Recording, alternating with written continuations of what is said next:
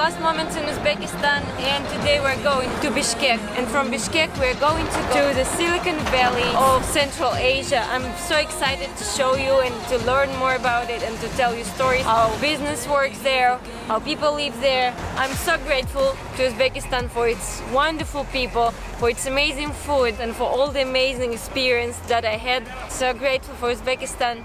Let's go next. Now it's 6 p.m. We found this minivan and we're going to Bishkek.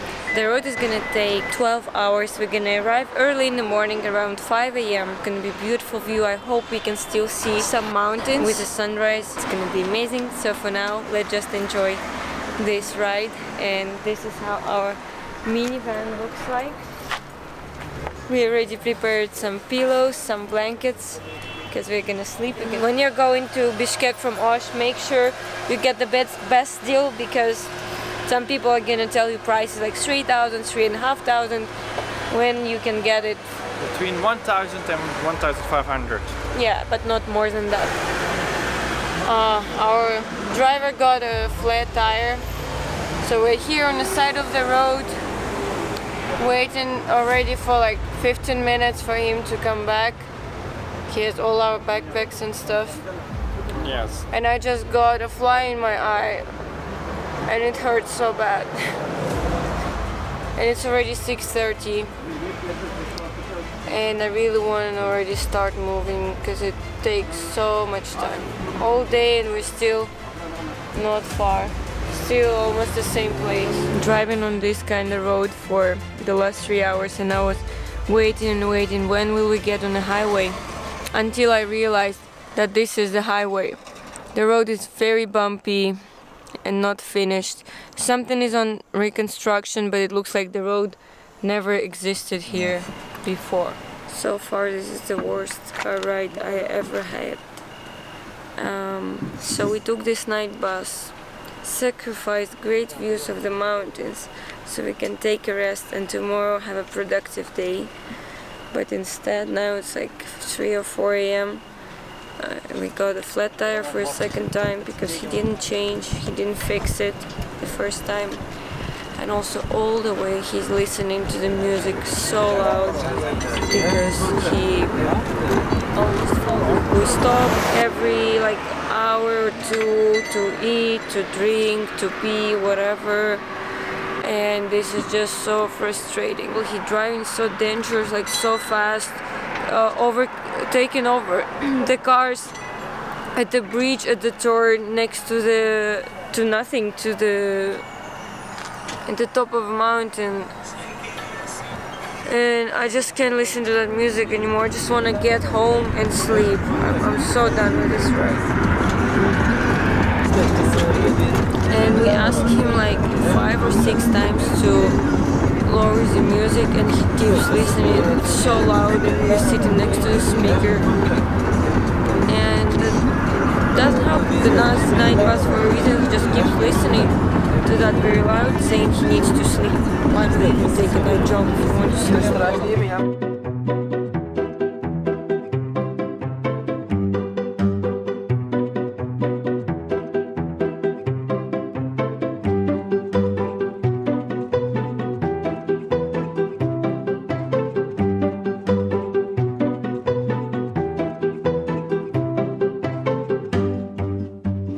So we just arrived in Bishkek 7 hours later than promised, but we arrived exhausted and tired, can't wait to get some sleep. And honestly, I wish nobody ever gets a driver like this, because he was FaceTiming while driving on a highway, he was watching TikToks, he was listening to music loud. It was like he was doing everything a driver should never do. So, can't wait to get some rest. This is Gabriel. I just gave him the name. So we stayed one night in Bishkek.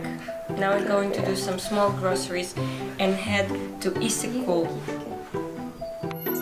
And now we're on the way in the bus here. But if you want to know the bus schedule, there's one useful app you should know. It's Yandex Maps.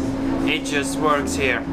Now, one single bus ride is 8 euro cents, which is 8. What's the thing over here? Yes, it's 8 som, which is exactly 8 euro cents. So we're finally exploring Kyrgyzstan, and now we're in Asia Mall, the biggest mall in Bishkek.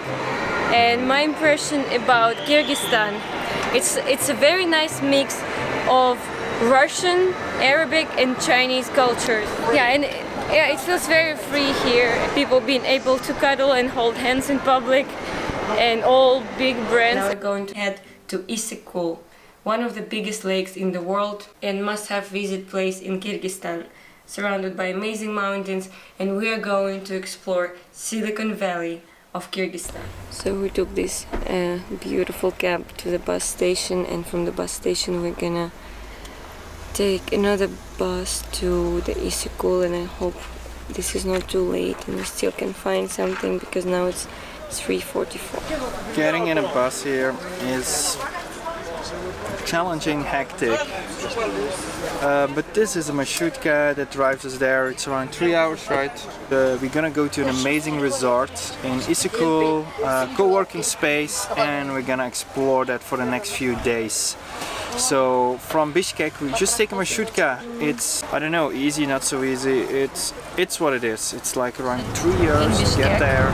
And it's very hectic, it's very crowded. The buses go every 10 minutes. But the view is amazing. We can see a lot of mountains from the windows. So I created a trip on couchsurfing, and there was a nice lady who reached out to me and invited me to come to the lake. So there they built a big co-working space in the nature, with the mountains, with the beach, with the lake, with the like-minded people around, and a lot of activities. They invited me to they have a Telegram group chat where, in the channel where they post all the events that they're having every day, like movies, surfing, yoga, dances and parties, and a lot more. So I'm very excited to get there and to explore everything. So yeah, she invited us to come there and offered us a free stay for a week in a business room, and we're gonna try their co-working, and I will show you everything. I'm very excited to meet this wonderful people. We're still on the way to Issyk Kul Lake, and the bus has stopped at this beautiful place. All the road has these amazing, beautiful mountains and a beautiful river next to it. Unfortunately, I can't film it because we already got in contact with a resort next to the lake where we're gonna stay, and people are already waiting for us. I'm gonna show you the room, gonna show you everything when we arrive. I'm so excited because it's such a unique project, and I think it's a future of this country where the great projects are gonna be born. To arrive, we expected to arrive sooner. Now it's already 7 p.m. We're still on the road. There is 2 more hours to go, and can't wait to see the place. It has its private beach. Stop at this amazing endless mountains. It's called Akjol, on the way to Issyk Kul Lake. Did you know that it's the second largest lake after Caspian Sea? Apparently it's the second largest lake after the Caspian Sea. He didn't know that. But saline, not Then what is Lake water. Victoria? It's about salty lake. Actually, Lake Victoria is not salty, but this is second largest salty lake. And 8th lake in the world. And 8th largest lake in the world. Stop doing this on the camera. This is traditional Kyrgyz habitat. It's called Yurt. It's made of a skin of horse or sheep. It keeps it warm inside, and here they made like a traditional cafe restaurant. Oh, by the way, we are now at the stop. The marshrutka stopped here. Look at this amazing view. And here's a toilet break. So if you want to go to the toilet, it costs 10. It's basically 10 euro cents. And I was waiting in the queue and then accidentally dropped my 10 cents. And then a woman heard something falling, so she went to pick it up, open it in, and just put it in her own pocket, right in front of me. Then I did this.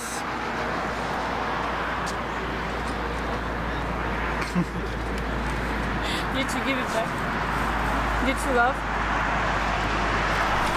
Okay, we just arrived here in Issyk Kul co-working resort. It's now late in the evening. We started probably a bit too late. But now our first impressions. We arrived, we're gonna explore the evening and the next few days this resort. Don't forget to subscribe to the channel, like and ring the bell to not miss my next adventures. And if you want to support my channel, you can always buy me a coffee. The link is in the description. See you next Saturday!